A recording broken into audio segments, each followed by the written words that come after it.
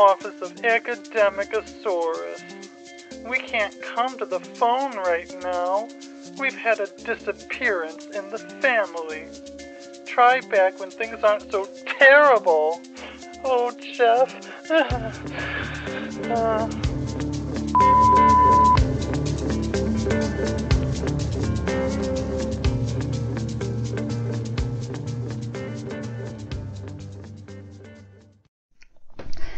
So anyway, that's why I think cannibalism really isn't that big of a deal.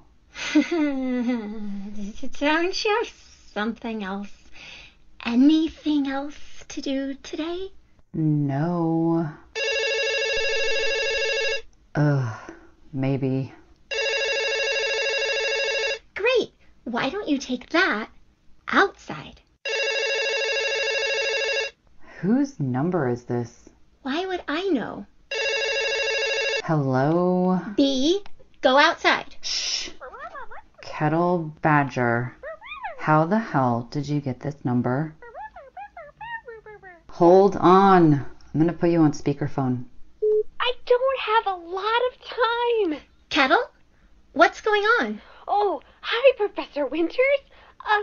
Okay, so I kind of need some help. Are you okay? Where are you? I'm in Dr. Dean Emily Kant's office. You're what? What? Well, remember when we broke into the concession stand, Librarian West? Yes, I do. Well, I kind of watched what you did, and it was so cool that I've been practicing. Oh my God, you've created a felon.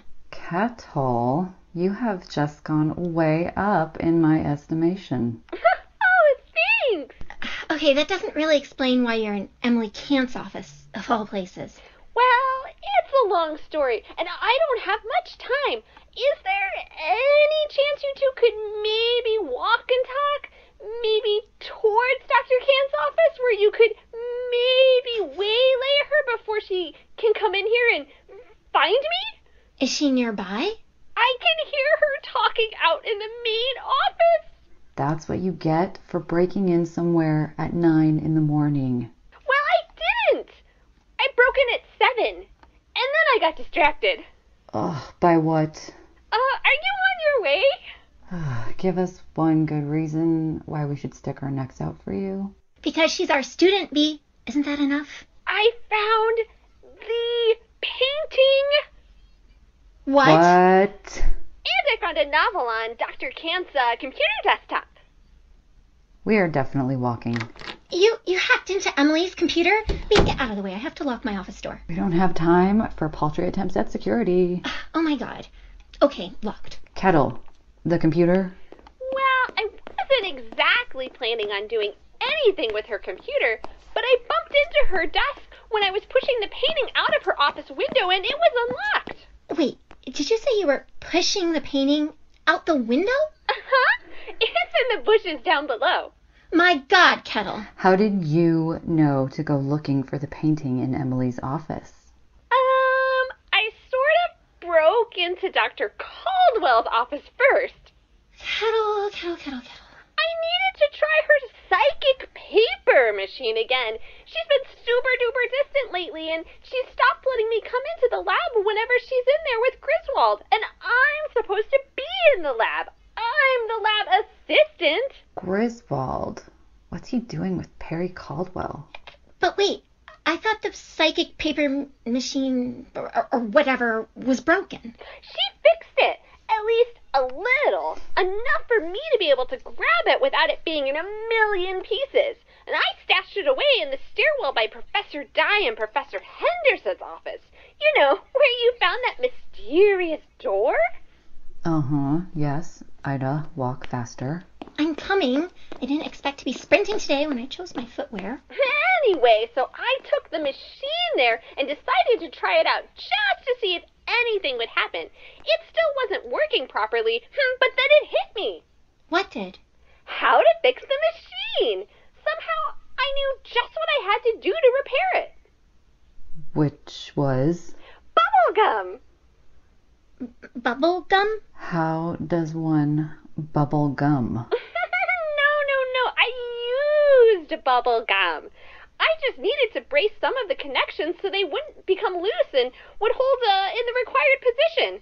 Thankfully, I had just bought a fresh pack of bubble gum, and it worked perfectly. Psychic bubblegum. Genius. I can't tell if you're serious or not. Neither can I. So, you got the machine to work. I did! Did you reach anyone? Or any ghost? Semantics. I did! Who? Well, I'm never completely sure, but I think it was Dean Bowles. Good old Edna Bowles. What did she say? She said, uh-oh. Oh, that feels like an ominous thing for a ghost to say. No, I can hear Dr. Kant's voice getting closer. We're almost there. Why can't you jump out the same window you threw the painting out of? The Jormungandr soccer team just started practicing outside right after I did it. We have a soccer team? Oh, yeah, they're terrible. Shocking. We're almost there. Okay, hanging up. Figure out what to do on your end. Okay, you can count on... Hey, Emily. She means Dr. Kant? What are you two doing here? Well, it's so funny you should ask that. Can we talk to you outside? What? Outside of where? Like the building? What?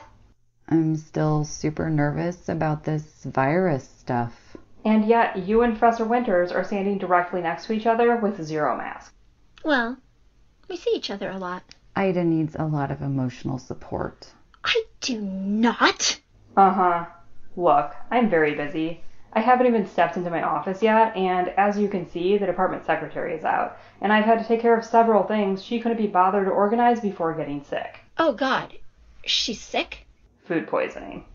Uh-huh. But anyway, I need to get into my office, so if this can wait. Okay, let's go there. I don't think we... Ugh, fine, let's step into the hall. Great. Alright, what's all this about? Why don't we walk and talk? You were standing 8 feet away from me and backing away while you talk. I don't have the coronavirus and I'm not going to get you sick. Up to 45% of people could be asymptomatic. We're also super into exercise. Look, what do you want? You said you needed to interview us for the accreditation process. I did, yes, but not today. Did you not get the emails I sent you both scheduling the interviews for this Thursday? Oh, is that what that was? What did you think it was? Just another departmental update meeting. There are a lot of those, you've got to admit. I sent you questions, and look, we'll meet on Thursday. If you're still concerned about the coronavirus, we can meet outside at one of the benches. But prepare your best answers for those questions because you'll be reflecting the values and promise of this institution. We've got to get those doors open.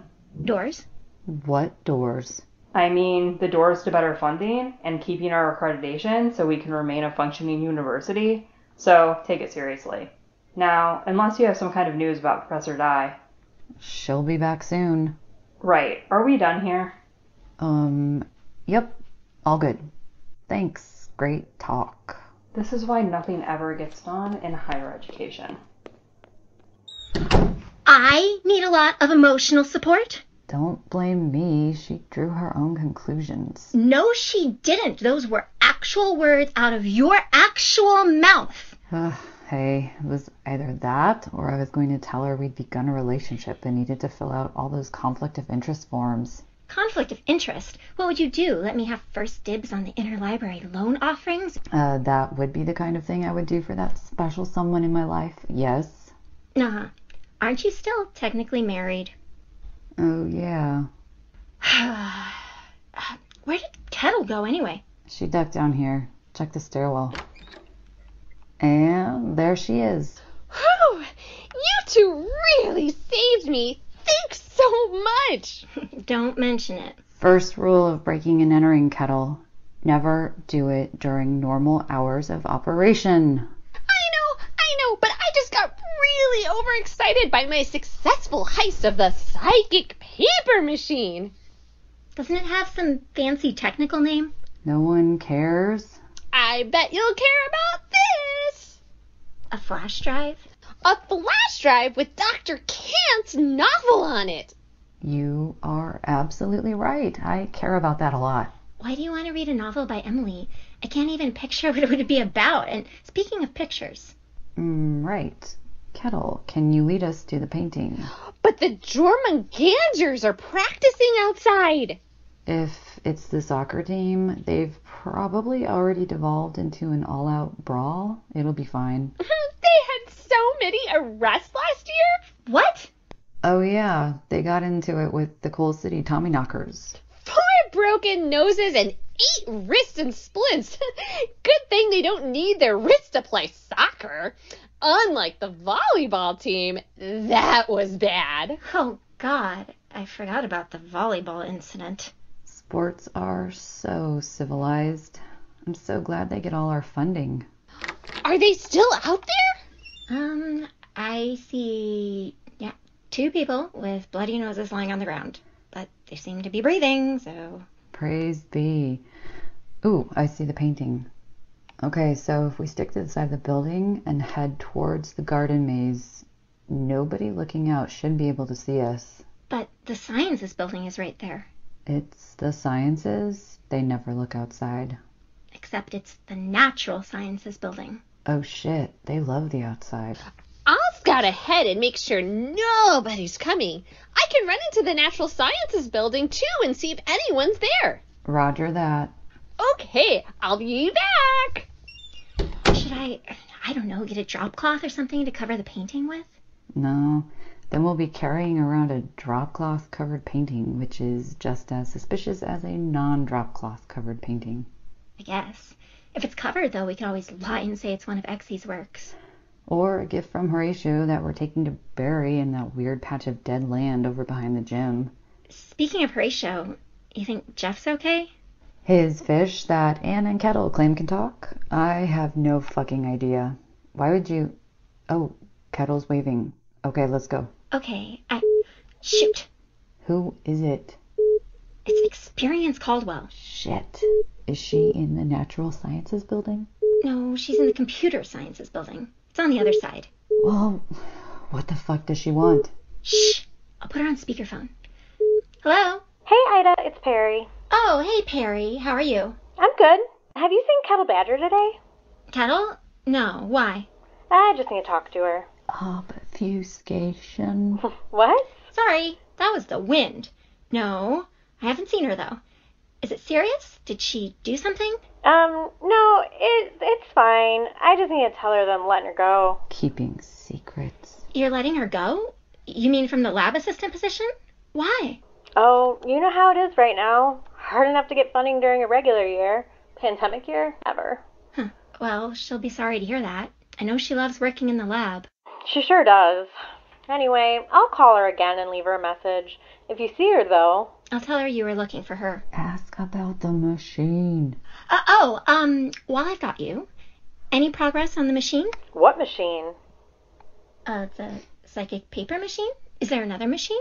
Oh, no, yeah, of course. No, it's still broken. I can't figure out what happened to it. That is so weird. It sure is. Okay, well, thanks so much for your time. Talk soon. Okay. Secrets everywhere and not a drop to drink. That's not how that goes. The secret sits in the middle and knows. What? The fuck? It's a Robert Frost poem. I'm not sure why I know a Robert Frost poem, but you know. Okay, let's get into the maze. I think I know where to go. I was scoping the place out last week before I ran into you both, and I found a couple of possibilities for where we could put the painting. That's great, Kettle. We do have some bad news, though. Oh, was it about the phone call? Yeah, Dr. Caldwell says she's letting you go as lab assistant. Are you okay? Yeah, I mean, I sort of figured that would probably happen.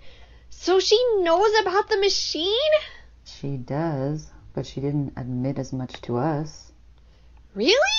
I wonder why not. Because she's clearly up to something with Griswold Fox, that's why. You mean they're in cahoots? Or into some deep shit, whichever. I like my phrase better. Me too. Oh, wow, this looks really promising. I think the painting, yeah, it fits. Holy shit. Call Anne. You have the walkie-talkie. Oh, right. Anne. Anne! Did you find it? We did. Where are you? In the hallway of doors. We've set up the door. I don't see any new knobs. Exie says try opening the door. The doorknob isn't popping up like the window latch did. There's nothing for me to grab. I don't think this is right. Fuck. Wait, there's another spot we can try too. Alright, we'll call back in a second. Wait, shit. Is that the fucking running team? We have a running team? Oh, here, hide the painting. This bush looks big enough. Okay, the fucking running team is coming through the maze. This may take a little longer. It's fine. I mean, it'll all just be a few minutes here anyway. Yeah, brag away. Okay, bye. Well, that was anticlimactic. Still time for something insane to happen. Do you think you'll be able to come out with me? What, through the door? Yeah. I don't know. I don't think I can. Not without remembering, and I can't remember. You mean what happened to you? Yeah, I remember coming to see Trudie. She was going to tell me something, give me some kind of warning. Oh, she was running kind of late on that. Yeah. So she knew that bad things were happening. She was never quite that direct. I guess bad things had always been happening, hence her intense secrecy. She didn't know about the Sisters of the Nightshade Rose. A group contacting you and Langdon Dread, and whatever it is that Remember Brattle is mixed up in. I don't know if those two groups are the same. What do you mean? Wait, I think Langdon Dread said something like that too. He thought there was a divide in the group. I do not believe that the group represented by Remember Brattle necessarily has bad intentions, but the other group... The group that split off from the Sisters. Yes, I think they learned that what's in the school is bigger than just Vixu. How? Did Trudie know? Trudie was a force of nature, and it just so happened that, by chance, she picked a piece of land that was also a force of nature all on its own. So she knows. Yes, Trudie knows what's under the school. So Vixu and something else. Do you have any idea what the something else is? I don't even know what Vixu is. I've never seen her, or whatever. I can't get down that deep. It's all far older than what we can imagine, though. At least, that's the impression I got from Trudie's journals. Great. And I have to tell you something. Okay. This is my fault. I mean, not all of it, but a lot of it is my fault. How? Before I started making my paintings and walking through the levels of this place, everything here had been dormant, sleeping almost. Trudie had made sure of it. She did? Yes. I never got the full story, but it had something to do with Alden Atwell. The guy who stepped in after Exie disappeared? He had figured out her secret too, but she'd stopped everything and closed it off before he could get to anything. I don't know, we never got to that part of her story, and understandably she'd stopped writing in her journals before then. And then she disappeared. Yes, into the school. And deeper than where we are. We're gonna have to get down there. I don't know how. I'm beginning to think I might. Whoa! What is that? Anne? What did you do? What do you mean? There's a door down at the very end of the hall, and it's shimmering. What? Can they open the door? Can you open the door in the painting? No. Okay, hold on. Let me try. Careful. It's like vibrating. It's like touching the hood of an old car. Wait, it's changing. Ida, open the door. Anne! Ida! Come on, it's been fucking hours. And the goddamn running team decided to have a fucking picnic out here. Did they leave any food? I'm starving. And quickly, I can see the shadows moving. Oh, fuck. Okay, do you want to try and come too? No, I think I have to stay down here. What, forever? Someone has to open the door from the other side if you're coming back, don't they? Well, take the walkie-talkie then. I don't think it'll work without your connection. It's worth a try, though. Okay, I'll be back. I strongly suspect I'll be here. Okay, close it. Professor Dye! Anne, oh my god, it's so good to see you. You too? You smell like a secret hidden basement. Thank you. You smell like evergreen. Bee fell in a bush trying to shove the painting out of sight when the runners came around. Oh, I'm so fucking hungry. We'll take you somewhere for food. Lots and lots of food. Yes, all the food. Okay, whoa. What the fuck is my phone? 674 messages? Who the fuck? B. Yes. I tried to stop her. My phone is completely locked up. Should have upgraded before you went underground. I'm too hungry to be as mad as I should be about this. Kettle, are you coming? Oh, well, you see, I just got fired. I'm already tight on funds, so I don't know about eating out. Forget it. You've got a new job. I do? What do you know about Wikipedia? Well, I know it's not edited by Keanu Reeves. That much is for sure. I'll overlook that disappointment. What happened to my old student? He tried to tell Emily about Keanu Reeves running Wikipedia. V? What? If he's too dumb to research in his library position, then maybe he doesn't need it after all. You told a student that Keanu Reeves edits Wikipedia? And writes all the entries. Oh, I see I haven't missed much. Nah. Anyway, you're hired, Kettle. Oh, wow! I am so happy I could burst! Well, stay in one piece a little longer. I'm gonna need you to help me move this. What the fuck? Whoa, get away from it. The painting? What's it doing? It's bubbling. How did this happen? Well, fuck. There goes that access point. How does this keep happening? Something really doesn't want us going down there. Oh, shit. B, give me your walkie-talkie. Here. Exie? Exie. Damn it. Anne? Calling Anne. 1, 2... Of course it doesn't work. And now we wait, I suppose. You've done what you can. Is it enough? It will have to be. The others are learning. I know. I can feel it. Don't worry. We'll still get you home. If you say so. For now, we have to restructure. Is this doorway dead too? I expect so. It will be removed, and we'll wait for the next. We have other things to do in the meantime. Are you still with me? Of course, Trudie. Good.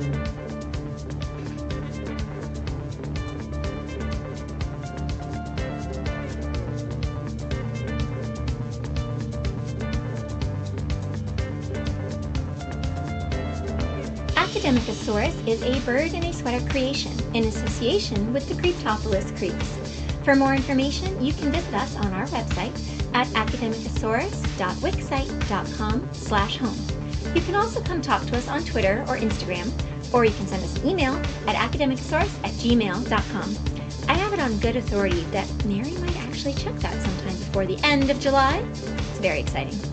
Our performers for this episode are Maryna Matlock as Ida Winters, Amanda Funk-Hilton as Bee West, Mary O'Reilly as Anne Dye, Ramona Mourir as Kettle Badger, Tina as Emily Kant, Natassa Karamouzis as Exie Enright, Samantha Barr as Experience Caldwell, Dave Opilka as our weeping introductory Horatio, and introducing Laura Keyes as Trudie Brier. Laura does living history performances where she portrays women from history such as Laura Ingalls Wilder and Mary Todd Lincoln. You can find her at Historic Voices, so look that up. This episode was written and edited by Mary, and our theme music is Shake It by Jahzzar. To find more, visit betterwithmusic.com. Thank you for listening to Academicosaurus. If you enjoyed our show, please subscribe and leave us a tweet or a comment. Tell your friends, and special thanks to our friends who are super sweet and kind and donated to our Ko-fi account. Thank you to Mary's mom. Hi, Mary's mom. Sarah, who listed as anonymous, but Mary knows it was you. And our wonderful Violet. Thank you so much, Violet. If any of us had prophetic powers, we really should have called the Sisters of the Nightshade Rose the Sisters of the Nightshade Violets. Someone get us a time turner. We'd warn everyone about this pandemic thing too, we promise. Alrighty, we'll be back again in 2 weeks with our 6th episode. Boy, for the year that never ends, we're moving pretty quickly through these podcast episodes. Anyway, stay safe, stay sane, and don't actually talk to the voices coming out of your vents. They're not who they seem.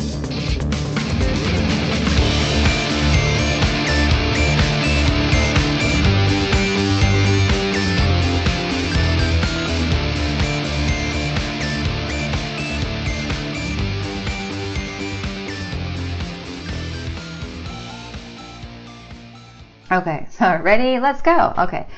Right. Go Kettle. Sorry, I didn't realize you were starting. No, that's My bad. perfect.